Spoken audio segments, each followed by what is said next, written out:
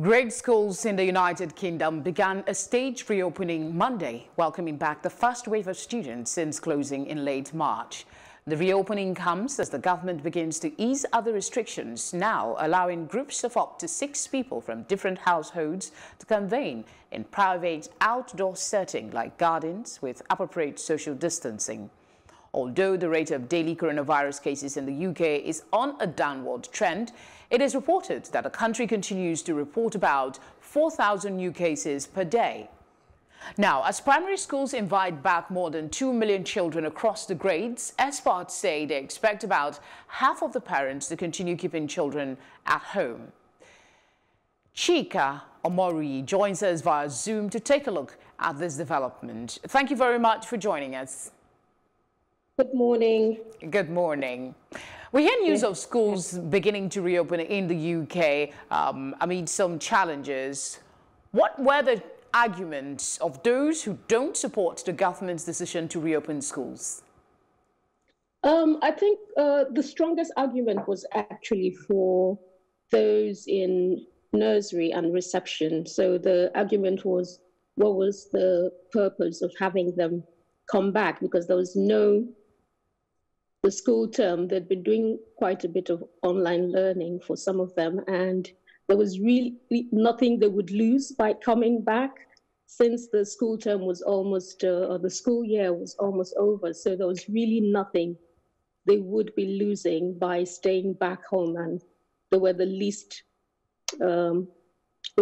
group where, like the parents or the educators were worried that they would be losing anything in terms of learning or education. So weighing it against the risk assessment against the virus, they didn't think it was worth their coming back. What is the argument in favor of reopening, especially for the young children?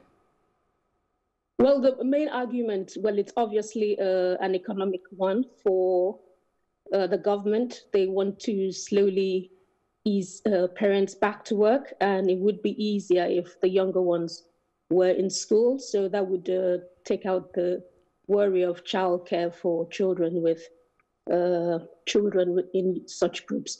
But they also have children in year 6 and in the higher schools as well who are going back. Well, it's more of an economic one. So trying to make it easier for parents to get back to work as soon as possible without having to worry about childcare.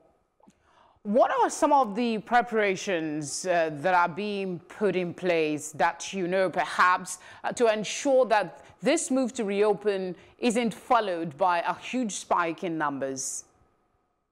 Well, there's a guideline by the DFE, which is the Department of Education, for every school, and every school has also put in place their own risk assessments based on their own logistics. And so every different schools have different procedures in place. For a couple of schools, I know they're having what we call bubbles.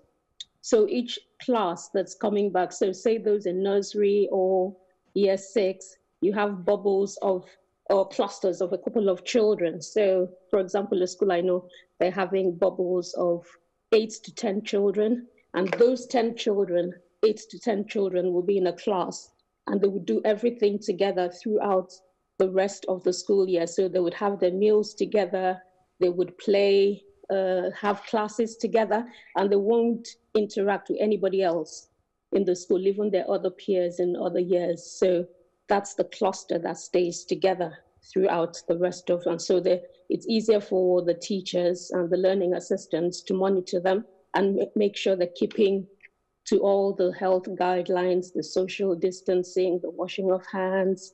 All that. Okay, we've been asking you for the perception and the positions, but as a parent, how assured are you by the measures being taken that your child will be safe enough to resume school?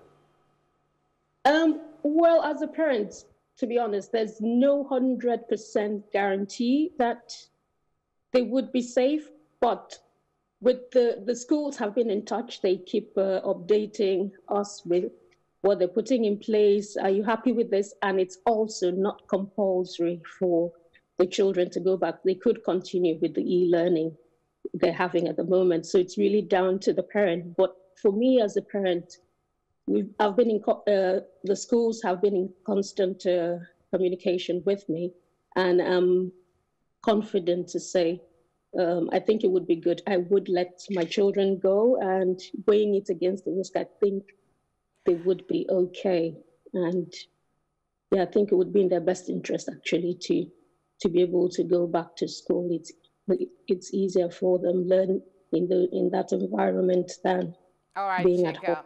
Thank you very much for your thoughts and your time with us. Thank you very much.